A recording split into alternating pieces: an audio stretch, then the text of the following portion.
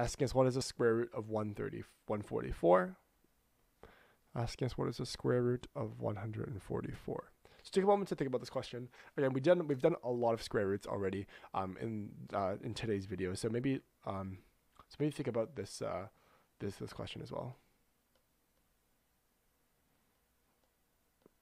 So we have 144, and we're using this topic of prime factorization, right? Prime factorization would help us solve for these roots here. So let me write down prime factorization. And basically, we're just taking out prime numbers from this big number for us to simplify our radical, right?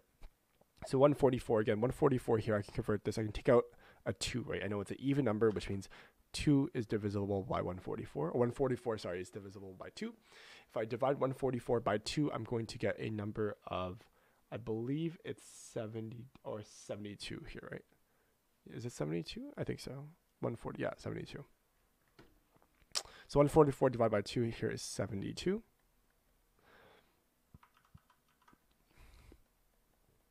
And then I can take this number, I can take 72, I can divide that 2 further on, right? So I can take another 2 out from 72, and then I'm doing 72 now divided by 2 is 36, right? 36 here.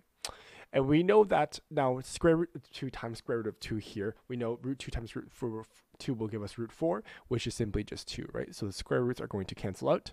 So I have 2 here, and then finally times root 36. And I know the square root of 36 is 6, right? So 6 squared is 36. So therefore, square root of 36 has to equal 6 here. 2 times 6 simply equals 12.